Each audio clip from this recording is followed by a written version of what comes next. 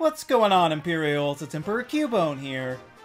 If there's one thing the Pokemon Company loves, it's legendaries. You can tell because they keep putting them on the box. But if there's one thing they love about legendaries, it's to have them be connected to other legendaries.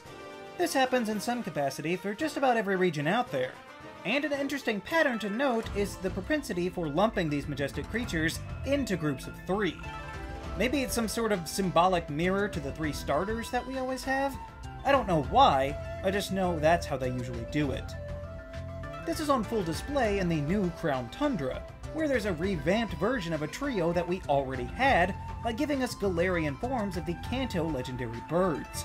These come with fresh new looks and even new types to change up the interplay between the birds that we've known for years.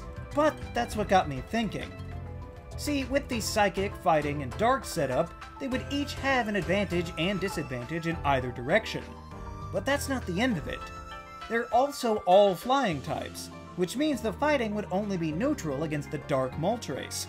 Combine that with the fact that it's completely immune to Articuno's Psychic instead of simply resisting it, and this arrangement starts to seem rather unbalanced. So the next question is, naturally, which legendary trio is the most imbalanced when it comes to their ability to take each other on?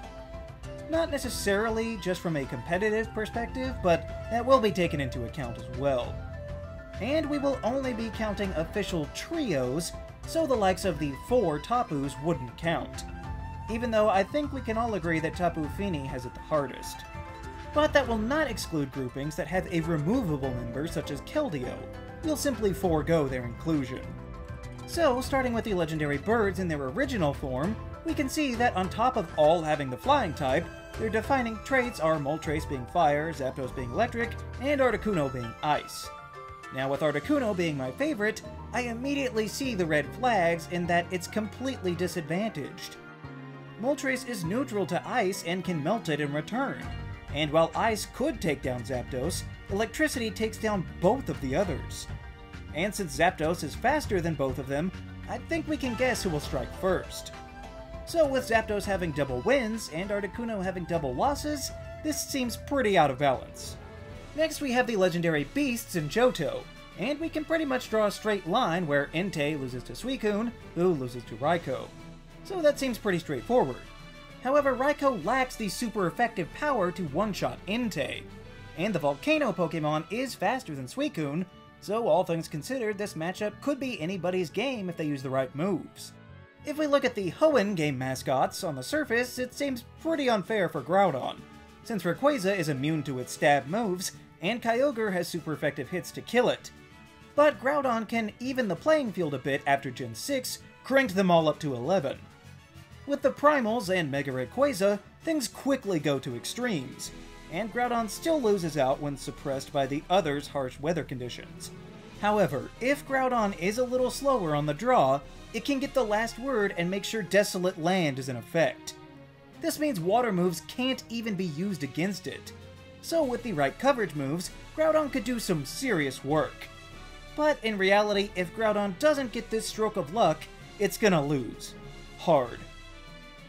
Moving to the Sinnoh region mascot legendaries, we can see that they're all dragon types, so that's a shared strength and weakness amongst all of them.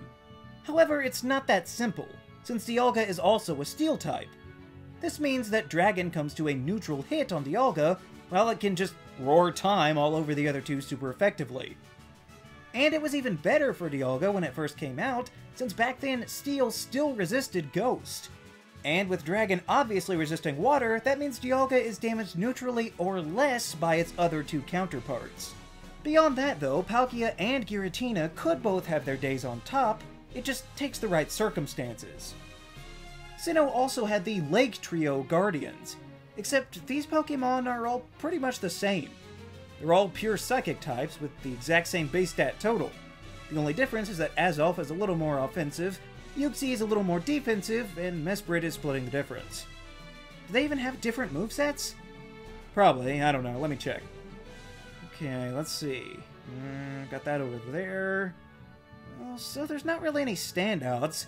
I mean, they can all get access to U-Turn, Knockoff, and Shadow Ball, so I guess it's just a toss-up to see which one comes out on top as the winner.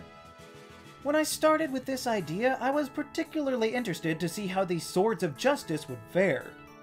As we know, these quadrupeds are all fighting type, with the additional bonuses of having steel, rock, and grass. This immediately puts Terrakion on the back foot for being weak to all of the types of the other two, but where steel has been an advantage before, we can see that it actually compromises Cobalion, since the other two have fighting stab to bite back, although Cobalion's defense is through the roof. And with Virizion seemingly coming out on top, there are of course coverage moves all around. So honestly, Virizion could believably be usurped since all of the Musketeers have the same speed, leaving it to feel pretty balanced overall. Unova also had the Forces of Nature as another trio, and this one is a bit harder to determine. See, Tornadus being the first ever pure flying type makes this unique on its own, but paired with Landorus means that they can only use stab flying moves against each other. Thundurus also throws a wrench in the works, since it could obliterate Tornadus, but would do nothing to Landorus's ground. However, even though Landorus can't use its ground moves on either of them, it does have access to numerous powerful rock moves that could do the trick. Or just a quick smackdown could put those ground attacks back in action. However, basically, any way you slice it, Tornadus loses. Even though they do have the Therian forms to try and keep pace with one another. And 5th Gen had yet another trio with the mascot Dragon Pokémon. For the sake of comparison, we'll not look at the Kyurem fusions, since that wouldn't be fair ganging up on one or the other. So, how do these extra types impact the dragons across the board? Well, the good news is that Dragon already resists electric and fire, but the bad news for Kyurem is that said fire becomes neutral both in attack and defense for the Ice Edition. Kyurem is slightly faster than the other two, so it could easily dispatch them. But I'm not going to count out a miss or a heavy speed investment that could turn the tide. So, all things considered, the Tau Trio, as they are known, fittingly are quite balanced compared to most. The Kalos region only has our XYZ trio of Xerneas, Yveltal, and Zygarde, by far the most different that we've seen thus far. The simple fact of the matter is that Xerneas has the type advantage over both of the other two. Now, what's interesting is that Xerneas and Yveltal have the exact same stat distributions. And then of course there's the fact that Zygarde's ability, Aura Break, weakens the impact of the other Aura abilities that would lessen the other's blows. So it could be argued that they are more balanced even than most of the other trios that we've seen, except that it does seem Yveltal is in the weakest position. Unless of course you count the trump card of if Yveltal dies, it kills the entire universe. Mutually assured destruction is quite the deterrent for taking it out. Aside from the overflow of Ultra Beasts in Alola, the region also gave us Solgaleo, Lunala, and Necrozma as a trio. These outer space creatures are all Psychic type, but Solgaleo was also gifted with Steel, Lunala has Ghost, and Necrozma is monotyped. Well, usually anyway. While we will once again forego the fusions, Necrozma has another trick, where it can become Ultra Necrozma. And on top of cranking up its stats, it gains the Dragon typing. However, Solgaleo not only resists Dragon, but quad resists Psychic, so it could probably shrug off even Necrozma's strongest Z move. Lunala also has the advantage of the Ghost typing, which gives it super effective stab against its stellar siblings. And with the speed of the Cosmog evolutions being tied, it gives the Alolan box art Pokemon a fairly equal chance when it comes to a fight over top of Necrozma. And of course, in the latest games, as far as I can tell anyway, the only legendary trio we see is comprised of Zacian, Zamazenta, and Eternatus. Now, when we first meet these royal wolves, they are fairy and fighting respectively, which gives Zacian a big leg up. However, when given their ancient weapons, Steel becomes the great equalizer, and puts Zamazenta on level ground, since Steel is weak to fighting and also resists fairy. What's curious is that Eternatus is part poison type, which would have no effect on the steeled up states of the Sword and Shield mascots. And even then, Dragon would be resisted or flat out not effective at all. But the poison also makes it so that the fairy can't demolish this weird skeleton monster and makes it neutral. So all around, it would seem that the fabled beings of the Galar region are best off relying on coverage moves, with certain victory no more than a lucky crit away for any one of them. However, there is one other trio that I legitimately forgot about without even meaning to, that I think might take the cake for the most unbalanced, and that would be none other than the Reggie trio from the Hoenn region. First of all, I don't know how I forgot about them. They're 3 of the most connected legendaries in the entire game. But as we are told by the names, these golems are the living embodiments of rock, ice, and steel. Now this pretty quickly makes things askew just by virtue of a mono ice type's lackluster defensive spread.